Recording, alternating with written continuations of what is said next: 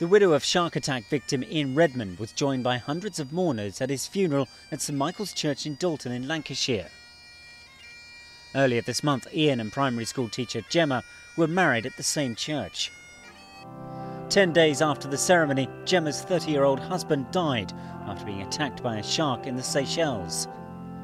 Today, his widow paid him this tribute. To my darling husband, Ian, I love you with all my heart. I always have done, and I always will do.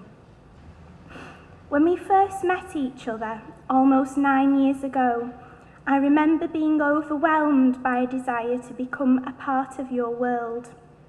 You were so full of life, exciting, fun, and interesting, and you remained so until the day we lost you.